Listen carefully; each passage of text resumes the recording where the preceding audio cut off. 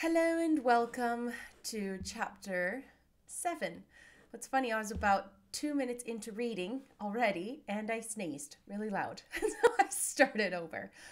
That's okay. Let's see. How do I want this? There we go. Chapter 7.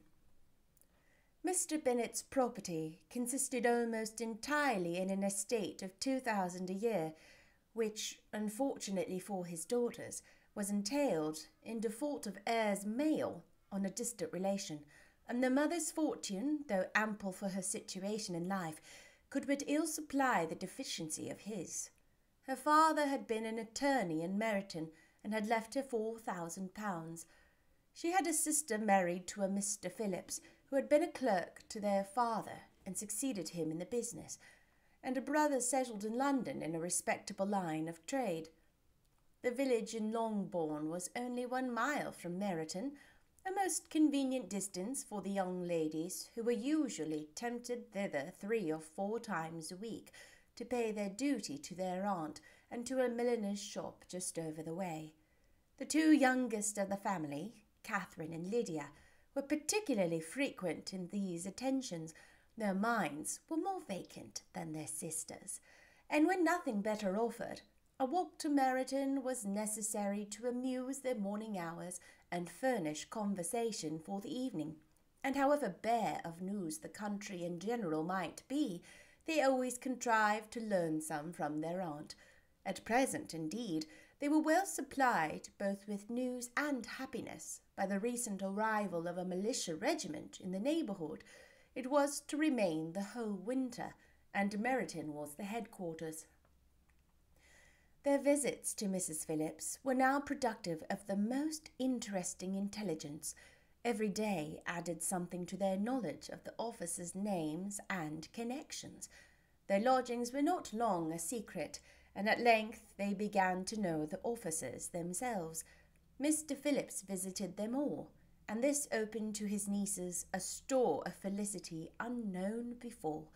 They could talk of nothing but officers, and Mr. Bingley's large fortune, the mention of which gave animation to their mother, was worthless in their eyes when opposed to the regimentals of an ensign.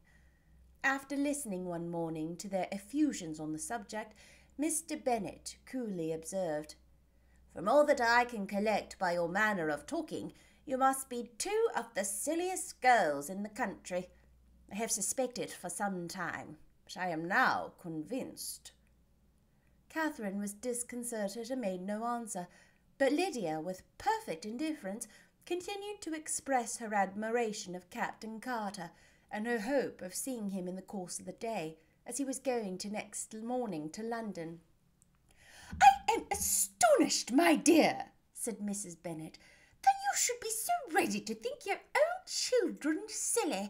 If I wish to think slightingly of anybody's children, it should not be my own." "If my children are silly, I must hope to be always sensible of it." "Yes, but as it happens, they are all of them very clever." "This is the one point, I flatter myself, on which we do not agree.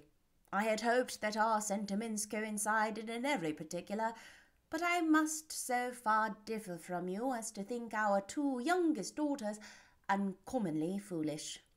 "My dear Mr. Bennet, you must not expect such girls to have the sense of their father and mother. When they get to our age, I dare say they will not think about officers any more than we do. I remember the time when I liked a red coat myself very well, and indeed, so I do still, at my heart. And if a young, smart colonel with 5 or 6,000 a year would want one of my girls, I should not say nay to him. And I thought Colonel Forster looked very becoming the other night at Sir William's in his regimentals." "Mamma," cried Lydia, "my aunt says that Colonel Forster and Captain Carter do not go so often to Miss Watson's as they did when they first came. She sees them now very often standing in Clark's library." Mrs. Bennet was prevented replying by the entrance of the footman with a note for Miss Bennet. It came from Netherfield, and the servant waited for an answer. Mrs. Bennet's eyes sparkled with pleasure, and she was eagerly calling out while her daughter read. "Well, Jane, who's it from? What is it about? What does he say? Will Jane, make haste and tell us. Make haste, my love." "It is from Miss Bingley," said Jane, and then read it aloud. "My dear friend, if you are not so compassionate as to dine today with Louisa and me, we shall be in danger of hating each other for the rest of our lives, for a whole day's tete-a-tete between two women can never end without a quarrel. Come as soon as you can on receipt of this. My brother and the gentleman are to dine with the officers. Yours ever, Caroline Bingley." "With the officers?" cried Lydia. "I wonder my aunt did not tell us of that." "Dining out," said Mrs. Bennet. "That is very unlucky." "Can I have the carriage?" said Jane. "No, my dear, you had better go on horseback, because it seems likely to rain, and then you must stay all night." "That would be a good scheme," said Elizabeth, "if you were sure that they would not offer to send her home." "Oh, but the gentlemen will have Mr. Bingley's chaise to go to Meryton, and the Hursts have no horses to theirs." "I'd much rather go in the coach." "But, my dear, your father cannot spare the horses, I am sure.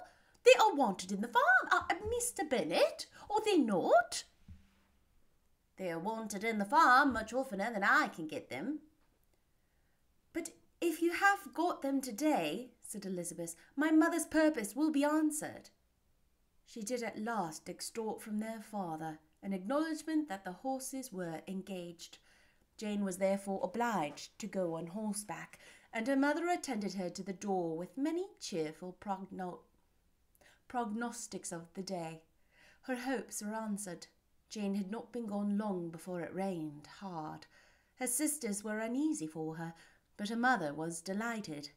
The rain continued the whole evening without intermission. Jane certainly could not come back. "This was a lucky idea of mine, indeed," said Mrs. Bennet more than once, as if the credit of making it rain were all her own. Till the next morning, however, she was not aware of all the felicity of her contrivance. Breakfast was scarcely over when a servant from Netherfield brought the following note for Elizabeth. "My dearest Lizzie, I find myself very unwell this morning, which I suppose is to be imputed to my getting wet through yesterday. My kind friends will not hear of my returning till I am better. They insist also on my seeing Mr. Jones. Therefore, do not be alarmed if you should hear of his having been to me. And excepting a sore throat and headache, there is not much the matter with me. Yours, etc."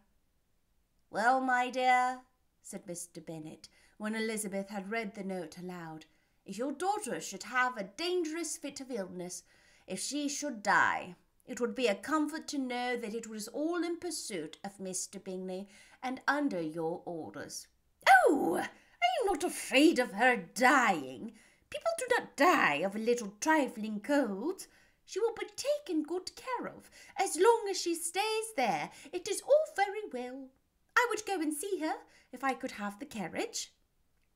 Elizabeth, feeling really anxious, was determined to go to her, though the carriage was not to be had, and as she was no horseman, walking was her only alternative. She declared her resolution. "How can you be so silly," cried her mother, "as to think of such a thing in all this dirt? You will not be fit to be seen when you get there." "I shall be very fit to see Jane, which is all I want." "Is that a hint to me, Lizzie?" said her father. "To send for the horses?" "No, indeed. I do not wish to avoid the walk. The distance is nothing when one has a motive, only 3 miles. I shall be back by dinner." "I admire the activity of your benevolence," observed Mary, "but every impulse of feeling should be guided by reason, and, in my opinion, exertion should always be in proportion to what is required." "We will go so far as to Meryton with you," said Catherine and Lydia. Elizabeth accepted their company, and the 3 young ladies set off together. "If we make haste," said Lydia as they walked along, Perhaps we may see something of Captain Carter before he goes." And Meryton they parted. The two youngest repaired to the lodgings of one of the officers' wives, and Elizabeth continued her walk alone, crossing field after field at a quick pace, jumping over stiles and springing over puddles with impatient activity, and finding herself at last within view of the house, with weary ankles, dirty stockings, and a face glowing with the warmth of exercise. She was shown into the breakfast parlour, where all but Jane were assembled, and where her appearance created a great deal of surprise. That she should have walked 3 miles so early in the day, in such dirty weather, and by herself, was almost incredible to Mrs. Hurst and Miss Bingley, and Elizabeth was convinced that they held her in contempt for it. She was received, however, very politely by them, and in their brother's manners there was something better than politeness. There was good humour and kindness. Mr. Darcy said very little, and Mr. Hurst nothing at all. The former was divided between admiration of the brilliancy which exercise had given to her complexion, and doubt as to the occasions justifying her coming so far alone. The latter was thinking only of his breakfast. Her inquiries after her sister were not very favourably answered. Miss Bennet had slept ill, and though up, was very feverish, and not well enough to leave her room. Elizabeth was glad to be taken to her immediately, and Jane, who had only been withheld by the fear of giving alarm or inconvenience from expressing in her note how much she longed for a visit, was delighted at her entrance. She was not equal, however, to much conversation, and when Miss Bingley left them together, could attempt little besides expressions of gratitude for the extraordinary kindness she was treated with. Elizabeth silently attended her. When breakfast was over, they were joined by the sisters, and Elizabeth began to like them herself, when she saw how much affection and solicitude they showed for Jane. The apothecary came, and having examined his patient, said, as might be supposed, that she had caught a violent cold, and that they must endeavour to get the better of it, advised her to return to bed, and promised her some draughts. The advice was followed readily, for the feverish symptoms increased, and her head ached acutely. Elizabeth did not quit her room for a moment, nor were the other ladies often absent. The gentlemen being out, they had, in fact, nothing to do elsewhere. When the clock struck 3, Elizabeth felt that she must go, and very unwillingly so. Miss Bingley offered her the carriage, and she only wanted a little pressing to accept it, when Jane testified such concern in parting with her that Miss Bingley was obliged to convert the offer of the chaise to an invitation to remain at Netherfield for the present. Elizabeth most thankfully consented, and a servant was dispatched to Longbourn to acquaint the family with her stay and bring back a supply of clothes. That was chapter 7. Oh dear, what a conniving mother. What do you think of that behavior? When she cares more about getting her married than if she gets sick. She's like planned on her getting sick. How about that? I will see you next time with chapter 8. Bye-bye.